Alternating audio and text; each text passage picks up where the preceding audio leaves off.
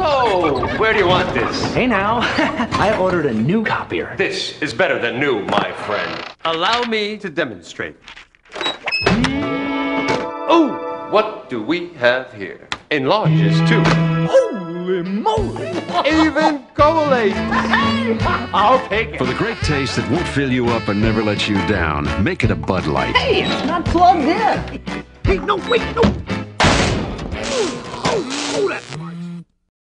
Welcome YouTube to another comedy video. This is about daily routine I go through every single day. So this story pertains to the last week and a half of stuff that I've been going through. Incident number one, had a day I'm on the train going to the Bronx. There's an empty seat in front of me. There's a woman sitting beside the empty seat, and of course I go to sit down. She puts her foot out, trips me, almost go flying into the crowd in front of me, and man grabbed me, and I looked at the woman. She didn't say nothing. She didn't explain why she did that. Just being a dickhead. Incident number two. Same train, different day. Sitting down, all these rugrat kids jumping around like maniacs, being crazy, almost smacking me in the head, laughing, giggling. I swear to God, I wanted to kill them. A couple of times they smacked me in the head. They were jumping on the poles above me. I'm sitting here and they're looking up and they're jumping above me. Crazy. Incident number three. Getting on the train with my cart. I accidentally hit the man on his foot, and I sit down. He goes, well, are you going to apologize? Apologize for what? I said, so he said to me, oh, you hit my foot with your car. I said, okay.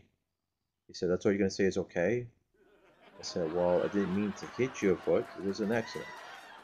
So he gave me dirty looks the whole time until he got off. So that's three right there in a matter of a couple of days. And every day I got to deal with dickheads. Every single day on these trains. People are nutties. There's something wrong with them.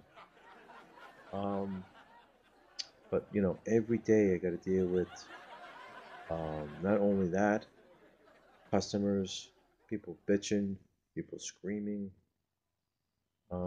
Just the other day, went to a machine in the school. Went to go service the machine. Customers complaining the machine is a lemon. The machine has 2.5 million copies. He's complaining it's a lemon. Yeah, okay, lady. Do you know what the term lemon means? It means that you don't make no copies and you don't get anything done with it. You wouldn't have 2.5 million copies if it was a lemon. So, seems like there's something in the universe, something in the air, that seems to bring out these people, and they seem to come to me. So I hope you appreciate this story, or stories. But there's more coming, and until next time, peace.